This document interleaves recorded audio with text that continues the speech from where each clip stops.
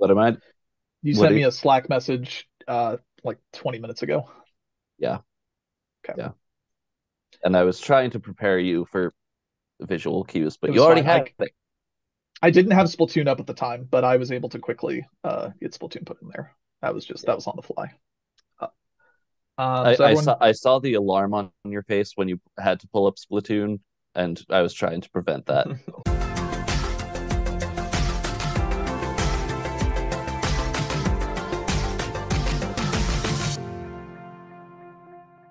alrighty, friends. We are gathered here today to talk about the best original soundtracks of 2022. Um, I feel like I maintain this thought. I know I said this on the last episode, and I've said this for every year leading up to this, is you either have a visuals year or you have a soundtrack year. I definitely think that there are some solid soundtracks that came out this year, but it's one of the weaker ones, I think, overall. Or rather, there's a lot of like tier two soundtracks. A lot of things like, oh yeah, this was good, this was successful. But nothing that I'm necessarily hopping and bopping to in my free time. But I am going to go ahead and start this off with my number three, which is Kirby and the Forgotten Lands. Um, I think Kirby games always generally have some pretty fucking good music to them, and this is no exception. They do the normal Nintendo thing of when they're coming to like the stronger platform or the bigger platform as opposed to a handheld, where they're gonna like do much more orchestral stuff and really kind of produce the heck out of the soundtrack. And with Kirby music, it sounds super fucking good. Who would have guessed? I think it works super well for that game, and every single piece of music in it fits the level that it's associated with. Just really good soundtrack work all in all. But it's very much that good Nintendo sounding sound. It's got good Gerby feel. It's got good Kirby feel. Um, yeah, I think the Kirby had a completely serviceable soundtrack. Kirby But with game. that, I'm gonna kick it on over to Ryan, the really Uh, into music guy himself. yeah, which it wasn't like a super great year for soundtracks, but there were three soundtracks that I like listened to in my free time. Because I actually like them quite a bit. Number three is going to be Poimpy. Uh, It's not a it's real game. it's by Callum Bowen, Is the that guy the who did. Netflix thing? Yeah, Okay. it's also on PC, but if you want to play it on mobile, it's Netflix exclusive. But the soundtrack's by Callum Bowen, the guy who did Oh, Lovely Planet and all that stuff, and it's one of those soundtracks, and it's great. Just a fun little listen. Does it have bleeps and bloops? Sort of. It's got more like squeaks and squooks. okay. Mm. Oh, gross. Jason, what is your number three squeak and squeak? Oh, He's dead. He's got his AirPods in. He can't hear uh, Sorry, you. I was muted because I was messing with something on my computer. He's porn. queuing up his So own soundboard. my Just number three, dash his I phone kind of struggle first. with this one because I have a hard time paying attention to soundtracks and games and remembering them outside of when I'm actually playing it. Like the soundtrack always really affects how I feel about the game, but as soon as I turn it off, I half the time forget what it sounded like. I don't really know why. So I just kind of went back and tried to listen to some outside of playing the game. So I kind of struggled to narrow it down from a four, but I'll say my number three was probably Vampire Survivors. That game, I mean, it's a game with no dialogue. You just run around and are shooting stuff while you exist and hit a total of four buttons or one joystick. But so the music kind of is the only world or like thing to set the vibe. It's just you're running around in circles, blowing stuff up. But I know most of you, if not all of you, played it, so I don't know if it's gonna pop onto your lists. It might. I It had might. Vampire Survivors as an honorable mention because I didn't really hear it, but Dasha and everyone else said it was good, so I felt like it should show up. But my number three was Elden Ring. Hmm. Yeah, Just It's one of those. It's one of From those. Software Yeah, soundtracks. it's one of those. Yeah, exactly. It's one of those. It does what it's supposed to do. It sounds good. They orchestrated the fuck out of it, and I think they did a great job. I only remember 2 songs from it. Which are Radon song No, not that. and the It's house building one in the epilogue. Your little house on the prairie. No, I remember That the was a main good screen. one. I remember the main screen because it starts yelling at you immediately. yeah. And the Regal Ancestor fight theme. The big wood deer. Oh yeah, I did not fight that boss. that was a cool boss. It's a pretty easy boss. It's cool, but it's pretty easy. Sometimes you need that. Danny, is your number 3 soundtrack good but pretty easy? Ladies. I would say that I would put Pokemon Legends Arceus at my number 3, I think. I like Pokemon games kind of always have good soundtracks, and this was kind of like marrying that to this sort of style that like Breath of the Wild had. So it's light and airy, and it brings the feeling of the like open world that you're exploring, or relatively open world. Gonna give a shout out to the lead composer Go Ichinose. I think he did. I think he and his team did a phenomenal job. Yeah, just kind of. I thought it elevated the like old timey Pokemon world that we got to explore.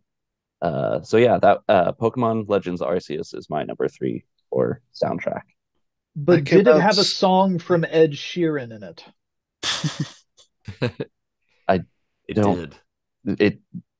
I don't think so. I don't. Then it's not as good as the Scarlet and Violet soundtrack. I'm sorry, we gotta just say he's that. He's got a point. Now, it has neither Ed Sheeran or Toby Fox in it. If they had done the thing where it was the ding ding ding ding ding ding ding ding ding ding, and then it was Ed Sheeran going yo, then it would be good. That being said, I actually did play Arceus, and I agree that the Breath of the Wild comparison is probably the best one, where it is it's very few notes, and it sets the mood very, very well. I think it's one of the more successful things that game does.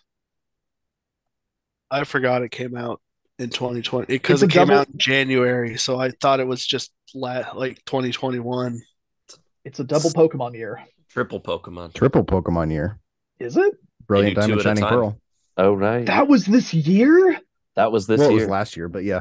Yeah, it was 2022. Gun to my head, I would have said those were 2021 games. Yeah, I know, the right? Gen 5 remakes are probably coming out either this or next year, so. No, because they put like one of their little like teasers for like, hey, this is our next remake in Pokemon Arceus. Jesus. So yeah, get ready for Black and White 1, 2. Hey, I'm okay with that because I love Black and White. No, I'm sure they won't have any of the the better stuff from Black and White 2 either. Don't worry. I'm also never gonna get a Let's Go Johto ever. Anyway, we're losing the plot here. Hunter, what is your number 3 soundtrack? I'm gonna be honest. This number 3 is kind of a filler. You love to hear it because it's from the Fire Emblem Warriors, because that's mostly remixes. There are some original songs, but I don't fucking remember them. But the one thing I will give the Dynasty Warriors developers is that they really know how to remix a song using electric guitars. Was Fire Emblem Warriors this year? Yeah. Jesus. 3 hopes. You didn't have as good of a year as you thought you did you, Dash? Jesus. You're drug on. There was a lot. Yeah, sure. This year was like 2 or 3 years worth of games. That's a good thing. Oh. Is that all you have on it? I think electric guitar's like cool. I said, it's pretty much a filler because I was struggling to think of a third one. I'll get into my number 2 then, and I at least feel some slight emotions positively about this because while I think Kirby did a good job and all, I think that without the soundtrack the game would be lesser. But my number two is Neon White. Um, while Neon White is like spiritually my Hotline Miami of the year, I think that the soundtrack does it a great service, and just the kind of the pounding and frenetic stuff is really good to focus in on the action.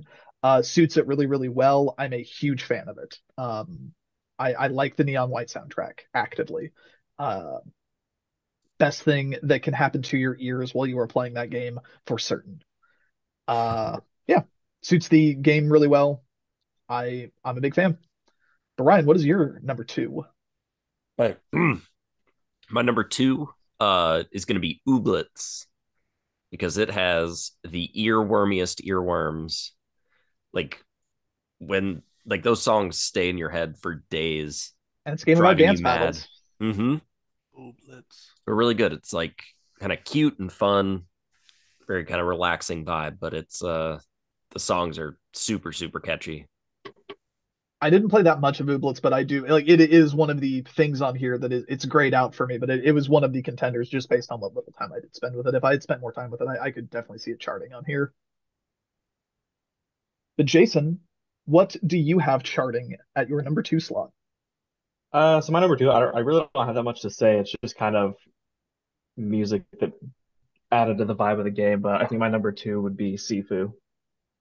Yeah, Like it's not like music I'm gonna listen to. It's not like I can't think of specific songs from the game, but I think it's just a game where the music just added to the overall kind of like it kind of goes with the visuals. It just makes a good vibe for the game what you're going through.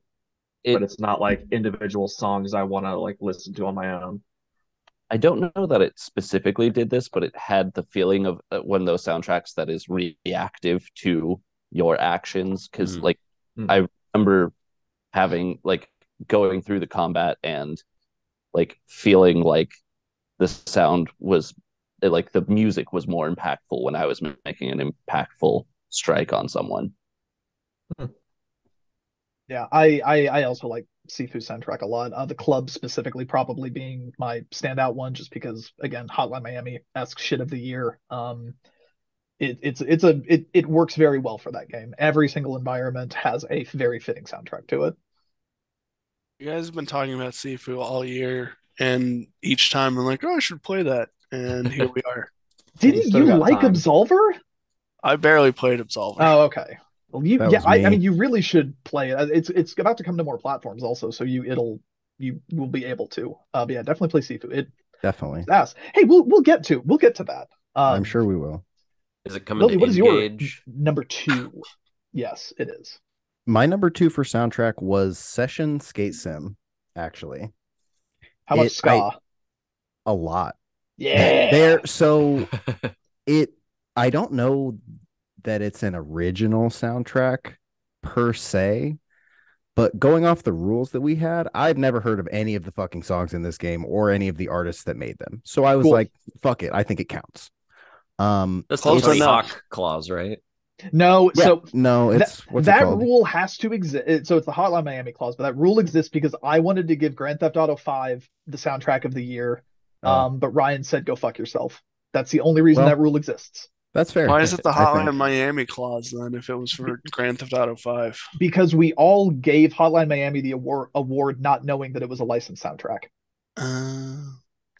But it kind of gave me the same vibe as starting up Skate for the first time, where it seemed to be similar to what we were talking about with Sifu. It seems like it's kind of reactive. Like the more you're actually skating, the faster you're moving, the more tricks in your line, the kind of louder the music gets, which I know is something that Skate, specifically Skate 3 at the very least, does, which I really like because that's in my experience, that's what it's like to skate with headphones on, is like just the more you're into it, the more you're into it. But I actually think it does it a little bit better than Skate 3 or the other Skate games specifically because there are different radio stations that you can turn to. Nice. So I it's have kind of never a heard mix. of any of these bands either. Right. Looking That's at what the I list, too. okay. If the really into music guy hasn't heard of this, it definitely counts for But there's You've never someone- heard of category. You've There's never heard someone of the whose Rum name- Community? Have you heard of Sherlock Bones? Nice. Only from looking at the soundtrack. Me. But yeah, so I think it's kind of a mixture of like in Skate, they gave you the mixtape where you can kind of pick what songs you want to show up and which ones you don't. But in a broader spectrum where it's, here's this rock radio station and then here's your ska radio station and et cetera, et cetera. And I think they There's did a whole ska phenomenal radio job with station? it. I'm pretty sure. Are there like 3 Real Big Fish songs and that's it? No, no. No, he hasn't heard. Yeah, Real Big Fish is way too mainstream. Yeah, for no, this. no. Sorry. But yeah, I think they did a phenomenal job, and it definitely upped the gameplay experience, especially considering I saw it got the 1.0 release. I went in expecting almost nothing. Like my expectations were ground level, and it blew me away. Does all it have things Jason considered. Lee yelling at you? No, that's the only downside. I'm really glad that game turned out well, just because it's a bit of something to fall back on if Skate kind of doesn't do it. Yeah, I agree. I'm glad that game worked out. And also, skateboarding games historically soundtracks are an incredibly vital element to a good skateboarding game. So I'm glad to hear that it's got a banger. Yeah, I really enjoyed it. But Danny, what is the number 2 thing that you really enjoyed? We already touched on it. I learned my lesson of jumping ahead. Sifu. Sifu. Number 2. Yeah, that's fair. Sifu at 2. I see music and I hear it. Hunter, what music do you see in here? My number 2 is also Neon White. Cool. Anything else in particular? I really like the Ape Escape 1 soundtrack, and it really reminds me of that sometimes. He's right. Like, he's right. Yeah. Well, then that'll bring it back around to me, and I will say this was such a fast lock for my number 1 that I have had a bunch of other games that's like, okay, this has been my kind of bar for the year, but my number 1 is Vampire Survivors.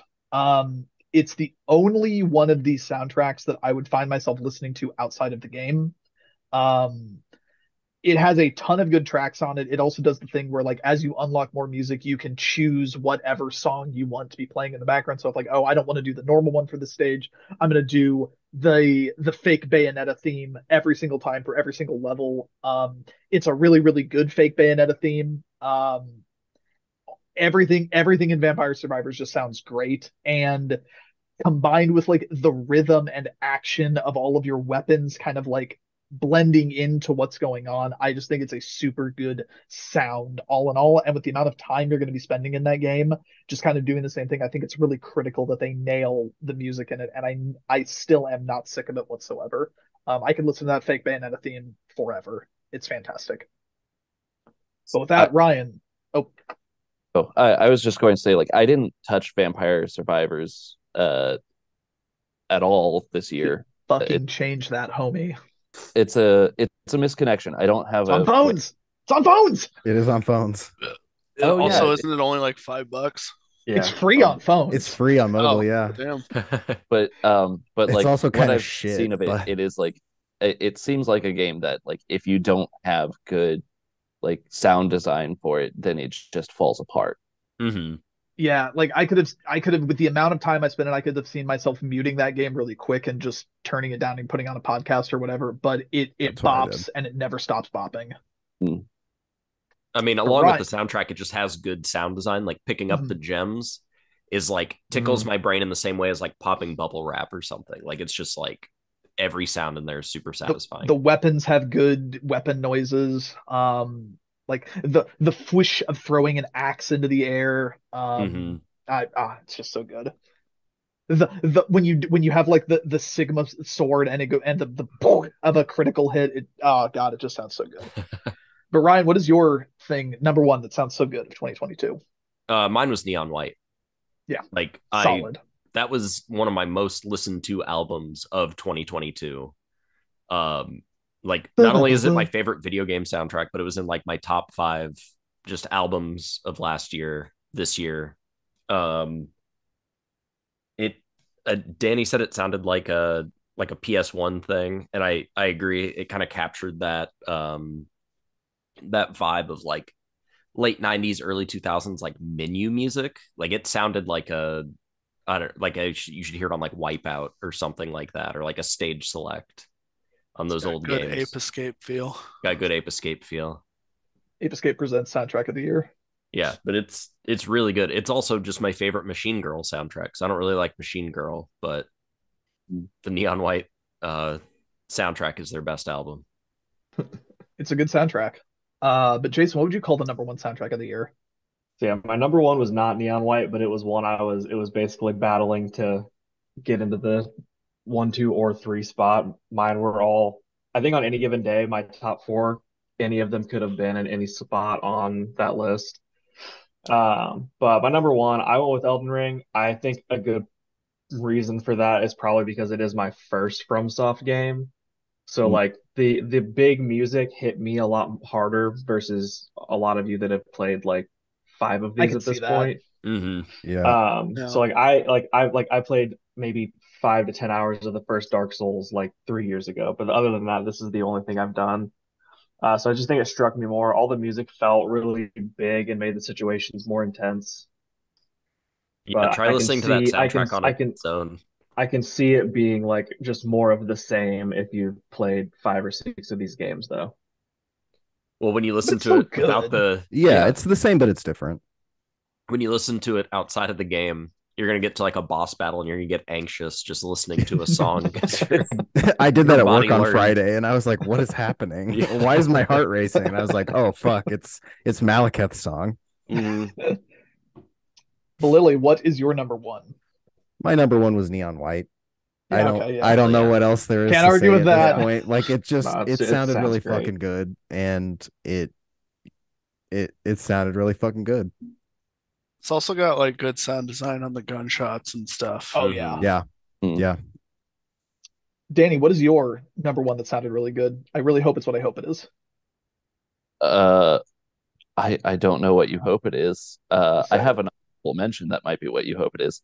But my number one is Splatoon 3. Yes. Yeah, okay. Like these games created a genre of their own. Squid Punk, very fun. It's the only game whose soundtrack I listen to outside of the game. This uh like Your one-stop they shop for Squid Punk. They got a monopoly Monopoly on I Squid I Punk. won't put games I didn't play into my categories, but yeah, Splatoon. I mean, give me all of the fucking Squid Hop and Squid Punk you can possibly give me. absolutely and new tracks dropping for the game. Like it's just every match is a rush because of the music largely, and it's yeah. No, Splatoon consistently has great music. I will forever love Squid Punk. It's a self-imposed thing where I couldn't put it on my list, but I was really tempted to break my rules for Splatoon 3. Okay, I'm glad I was able to provide that for you. But Hunter, what is Yeah. your number one? Is it Xenoblade? It is Xenoblade. Yeah. It's That's some Xenoblade good music. Chronicles 3. I really like how they've done this with every Xenoblade so far, but I just really like how they have a different theme for both day and night in the areas. And usually night is like a kind of calmer version, but then there are also some areas where like you go in the day and you're like, hey, this isn't so bad, and then night rolls around and the music starts getting scary and you're like, I don't want it to be here anymore. I think Xenoblades historically have extremely good music. Like, Oh is a yeah. lot more like string stuff in this one also. Yeah, there's a lot of strings. Love it. Nighttime usually has some more piano stuff too. And plus, one thing I've always liked is that when you're in an area that has like a city, the city theme also kind of sounds like the area. Like it almost sounds like a remix at points. So that way, if you're like just listening to the soundtrack in by itself without the game, you're like, oh, this is the desert area because it sounds like the desert song. Hmm. So it kind of gives it like that, like the music gives it a place in the world. Yeah. Okay. I think that's smart. Well, with that, I'll do a quick shout out to Sonic Frontiers, heavily ironically, because every time you go into a boss fight, it does a butt rock song with lyrics when you're as Supersonic, and it's on so many layers of irony anymore. I don't even know. It rules. You know what? Fucking it rules. But Still can't believe Sega hired that man. heavy irony on that. My honorable mention would be the Switch port of Persona 5 Royal. Yeah, fuck it. Yeah, let's talk about Persona music again. Fuck it, always. What a coincidence. My honorable mention is the PC port of Persona 5 Royal. Let me talk to you It about fucking Layer slaps Cake. every Let me time. talk to you about Rivers in the Desert, okay? Can we bring up Rivers in the Desert again? I think we can. Can we bring up how bullshit it is they replaced Last Surprise as the regular battle music? It's fucked. Although, like, I was very frustrated with it. That's good content. But the new regular battle music came around, like it. I came around to it. Yeah, it but was it's very. not. It's no less surprise. It's not. I Last don't know. Surprise. It's not Last Surprise, so I just started using the costumes that changed the background music to like other games music and stuff. But also, like when Last Surprise does come up every once in a while, like you're it's a surprise. It's not the last one. My Well, honorable yeah. mention was Proteus. 'Cause Yeah, solid. It sounds like one of those new Doom soundtracks. So there are chainsaws in it. Oh yeah. Well, with that brings us to an end for the best original soundtrack of 2022. And as always, it is an honor just to be nominated. But we will be moving on to the soundtrack of the pen for the next category, where we will be going over the best story and writing of 2022, and we hope that you will join us then. Until then, enjoy yourself. My segue game is fierce. That was it's rough. really It's something. fierce. I've been working on it Soundtrack for of the years. pen. Dash has been workshopping that all week.